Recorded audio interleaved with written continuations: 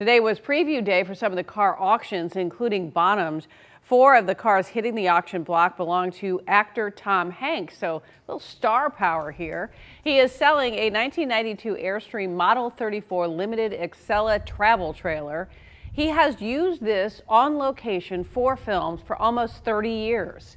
Inside the trailer, he has even marked 18 film locations where this trailer was used, from Sleepless in Seattle in 1993 to The Circle in 2017. Trailer expected to go for between $150,000 to $250,000. A 2011 Ford F-450 Super Duty crew cab Lariat pickup. That's a mouthful. Hanks used that to tow the Airstream. That's also on the block. Could sell for $70,000 to $100,000. Hanks is also selling a 1980 Toyota FJ40 Land Cruiser hardtop and a 2015 Tesla Model S. Both of those expected to sell for $70,000 to $125,000 each.